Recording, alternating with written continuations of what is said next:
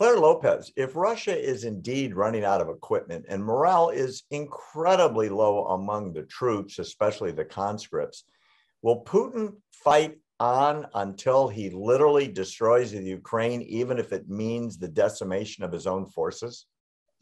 It does look like that's what's happening, Barry.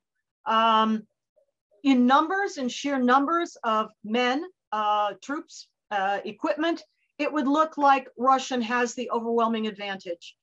And the willingness of Putin to use indiscriminate bombing and shelling of civilian areas of cities, of residential apartment blocks, seems typical. It seems of a pattern with what he did before in Grozny, Chechnya, in Aleppo, for example, in Syria.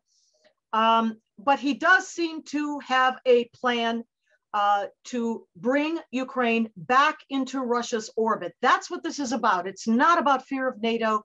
It is about fear of Ukraine embracing Western nation state, individual liberty, democratic style ideals. And they are ideals. Ukraine has a long way to go.